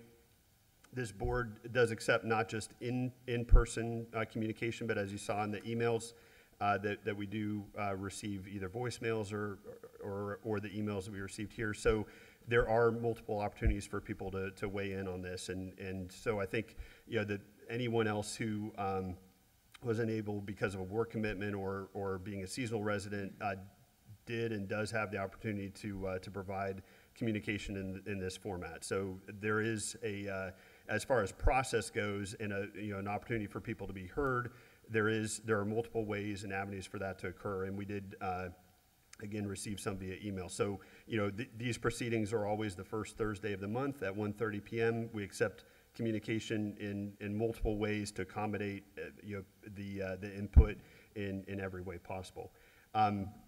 We do. As there were comments that were stated, I'll just ask the applicant to come up and respond to any other questions or comments that were raised Thank related to the application. Again, Larry Rowe. He said that this is about money and the guy wants to resell it all. This guy's been there since '04 and he's not selling the house. He's here for a long term. So, and there's been five. He has the floor. He has the floor at this point. There's been 5 more granted to 10 feet along Flagler. None of them look any different from the street. They're not changing the footprint of the house. They're changing the entry doors on that side. And making it so that you don't fall in the pool right away. But as far as reselling this thing, he's not doing. This is a long term for him and his family. Understood. He's been there since '04. So if he'd have sold it, he'd have sold it in the last year. Understood. I appreciate At this point, that was really, I think, just to kind of clarify information. We're not. The public comment at this point is closed. We'll consider everything that's been heard as we go into executive session. Thank you. So thanks.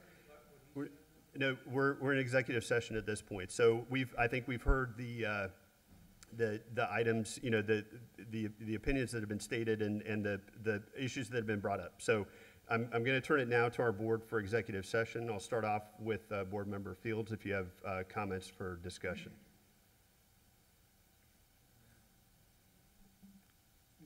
No discussion at this point. Okay. Board Member Wood? Can we ask staff if they can comment on the irregularities in the statement and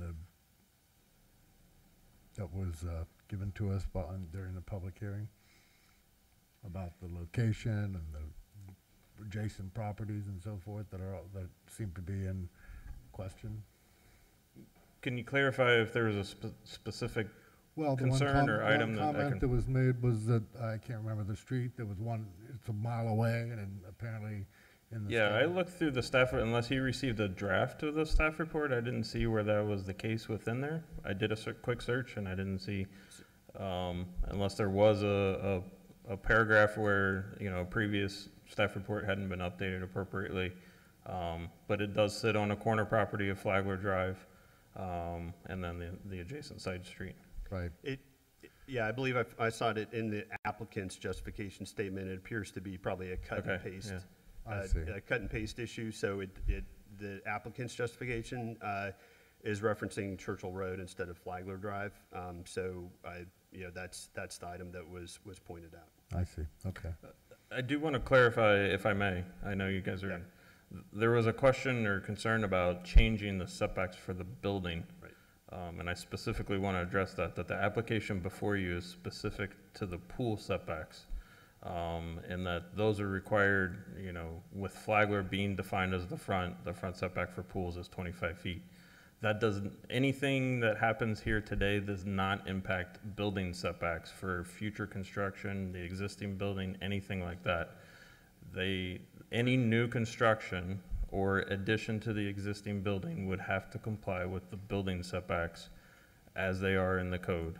And today's action would not impact that. Sir, only the people that are up at the microphone have the floor. And I did, so that was a question I wanted to follow up with staff on, which is that the item before us is related to the pool setback. Which is what the decision that's been made today. It does not change the building setbacks that would be required if this were to be torn down and if the building were to be torn down. A replacement building would have to comply with the building setbacks that it has to comply with today, unless they came forward here and asked for a waiver from the building setbacks as a separate future request. Correct. The building setbacks are even a completely different section of the code than what you're even considering today. Understood. Okay. Sir, I'm sorry the public comments closed. I think we did hear the concerns that were raised, and this board does take all the input and the concerns, carefully. But this is not a back and forth. We're in the executive session at this point. Mr. Chair, I think it's important to note now that what's before you is whether or not you grant the Class B special use permit. And to grant that, there are the standards, along with the standards for the waiver, which have been presented to you. If the applicant and the evidence presented meets those standards, then the applicant is entitled to the grant. If it doesn't, of course, you would deny it. But before you is the application for the Class B in order to grant the waiver. Yeah, and as far as the proceedings go, as it was before, it's deciding on the waiver, and then should there be Yes, a sir. positive, and then should that move forward, then the Class B special use permit would be considered by the board. That's correct. Is that correct? Okay. Yeah, That's all Board I Member have. Wood? Okay. That's all I have. Okay, Vice Chair Cameron? Yes, I have a couple of questions for Mr. Roach, if I could, just relative to the issues that have been raised. Thank you. So, at first, it seemed like an innocuous case that we normally get, where somebody asks to reposition the pool. It seemed just a one-off, and the main issue seemed to be the proximity to the house, and I accept that's the way it is.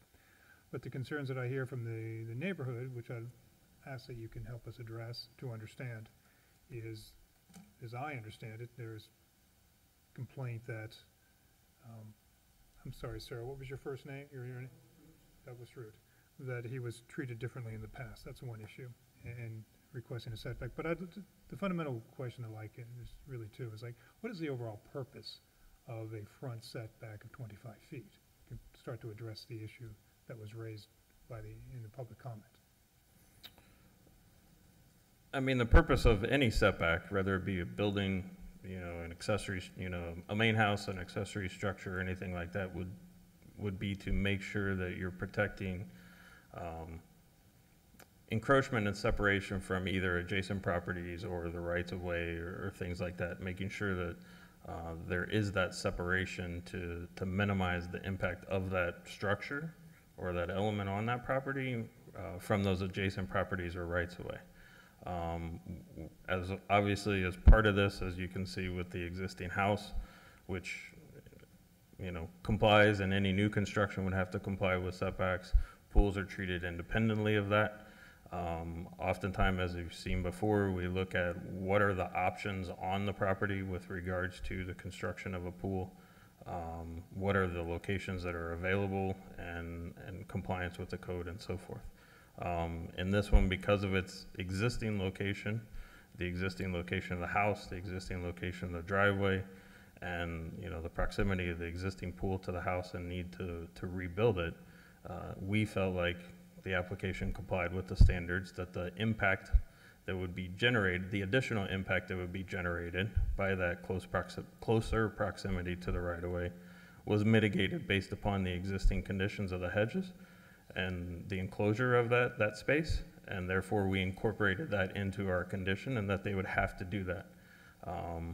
It would be a different story if that area was completely open and exposed to the adjacent right-of-way. So I see that. I don't see there as a neighbor, it's a road. Mhm. The other concern that I heard from the people who made comments during the public comment was that the concern that if this is allowed, there are then going to be a whole bunch of properties in the neighborhood that have pools within 10 to 11 feet of the front back setback. This is some type of precedential move that will allow everybody in the neighborhood to do this. No, every application, as you're familiar with, is reviewed and provided a recommendation based upon the merits of that application.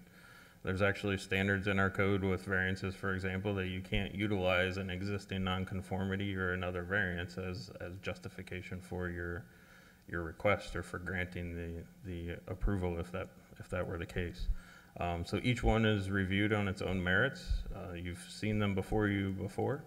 And we evaluate each of those criteria for that specific application. So granting one here does not guarantee that they would happen, the adjacent property or the, two properties to the north or further north on Flagler. Okay, thank you. Okay. Looking at this application, I think obviously if this lot were, if there were no house on the lot today and we were coming in, if there were a request made to do that, that's a condition where, that's more of a, self-imposed, what would typically be called a self-imposed hardship. In this case, I think, looking at the existing railing and steps and condition that are in place to prevent somebody from, when walking out that existing door directly pretty much into the pool, shows, I think, it, certainly outlines an issue with the location of where the pool is today in terms of, sort of accessibility and being able to, and the functionality of that area. One of the exhibits that was passed around was one that highlighted the areas that were within the 25-foot setback, but all of them, if you try to place a pool within that, has the pool basically right up against the building. So that, is the reason for the request. I know staff spent a good bit of time, as they do always with all applications, thoroughly reviewing this in comparison to the standards. In this case, there are a couple of conditions that were in place, I think to help mitigate any of the negative impacts that could be raised. And I think a couple of board members have brought those up in the executive session, which is, I think the primary negative impact is just the visual one. And we have a staff condition that speaks to that, which is maintaining the hedges and the screening, for that pool area. As staff has stated, this does not confer any other ability of the applicant to expand the building setbacks or build a larger house or anything along those lines. That is a completely separate and apart from this application. Really, what's before us today is looking at if the existing pool were to be removed and a replacement pool is to be built a little bit further away from the house, giving it a little bit more separation, whether or not we're willing to approve that with the fact that it does, that new location does go into the front yard setback. So again, I think we heard a lot today. We have to, limit our deliberations and our rendering of fact on this, on what is before us today, not speculation on whether a house could be torn down and a bigger house built, et cetera, et cetera. That's not before us today. And again, that's what we as a board need to focus on, which is simply the matter that's sitting in front of us. So I think we have heard the concerns of the public. I understand, the concern of neighbors, but as noted, again, this also does not create, set now a blanket approval for others to do that. In this case, we have an existing building location on the site that is driving the reasoning for the matter that's in front of us today. So with that, at this point, if there's any other discussion from the board, we can have that. Otherwise, I'll entertain a motion. Sir, I'm sorry, the public hearing's closed. You did have more than the 3 minutes that's allowed of time, and we should not even be in this back and forth right now because we're in executive session. So I'm going to turn to the board for a motion at this point, please.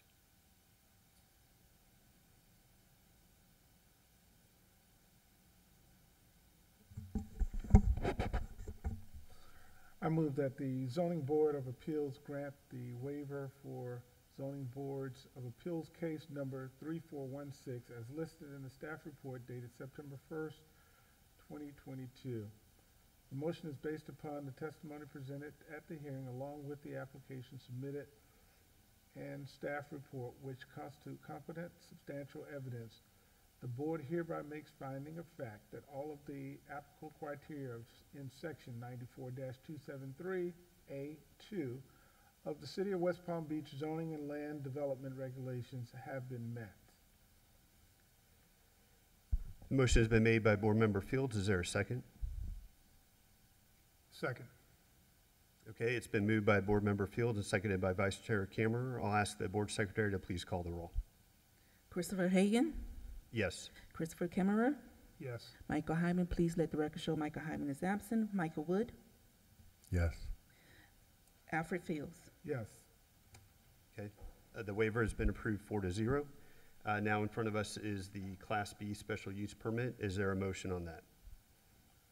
I move that the zoning board of appeals grant zoning boards of appeals case number 3416, a request by LB Row, Inc., on behalf of Christopher Wolford for a Class B special use permit to construct an accessory swimming pool within the required front yard setback of the property located at 7417 South Flagler Drive. This motion is based upon the testimony presented at the hearing along with the application submitted to and the staff report, which constitutes competent, substantial evidence. The board hereby makes finding of fact that each of the applicable criteria in section 94-36E3 through 5 and section 94-304E2 of the City of West Palm Beach zoning and land development regulations have been met. In addition, the granting of Class B special use permit is subject to the conditions of the approval contained in the staff report dated September 1st, 2022.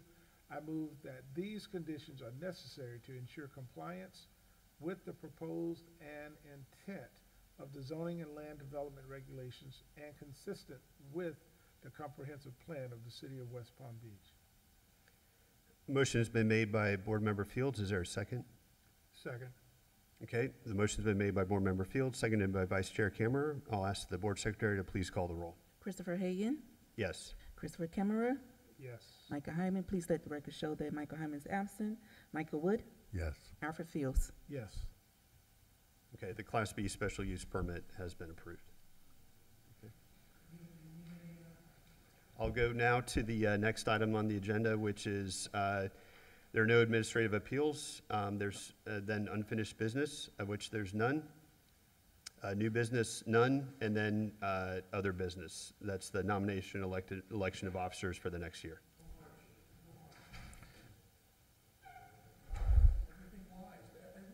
Sir, you're out of order. We're on to the next item on the agenda. Sir, we're out of order.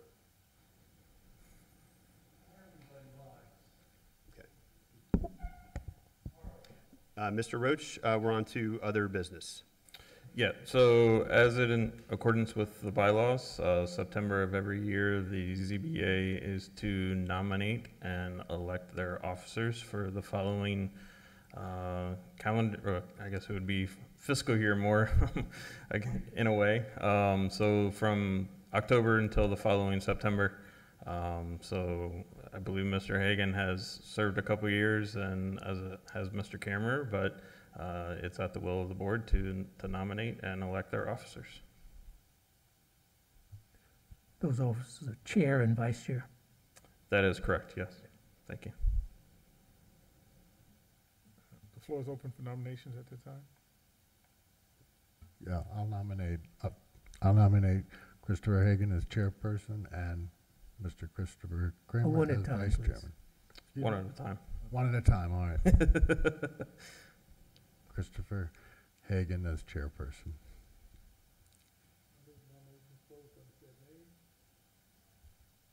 I move nominations be closed on the said name. Second. Okay. Sorry, I didn't hear.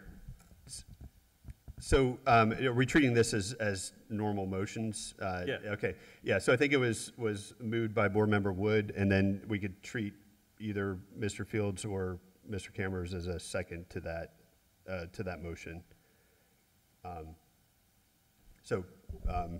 Mr. Fields moved to close the nominations. Yeah.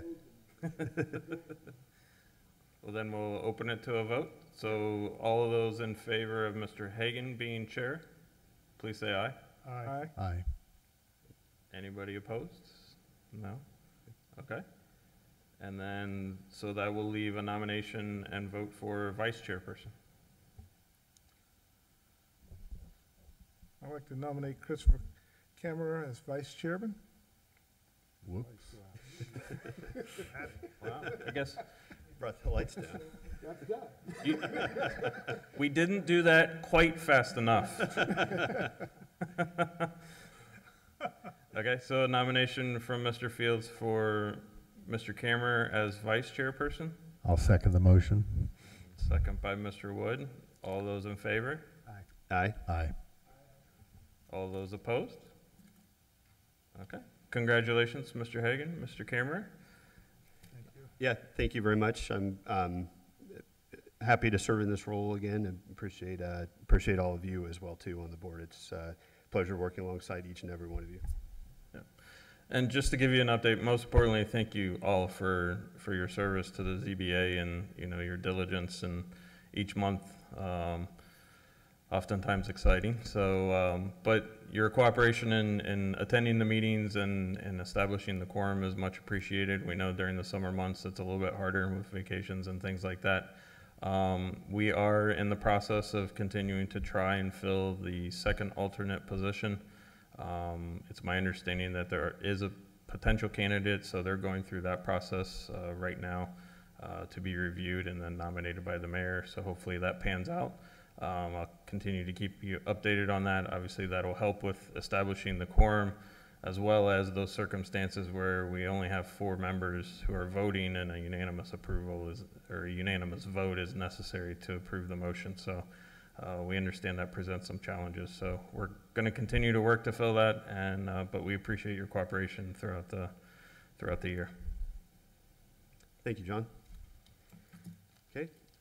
With that, we'll go ahead and move and see if there's a motion to adjourn the meeting. Move that we adjourn the meeting of the Zoning Board of Appeals. Is there a second? Second. Okay. All in favor, please signify by saying aye. Aye. Aye. Okay, meeting's adjourned. Thank you.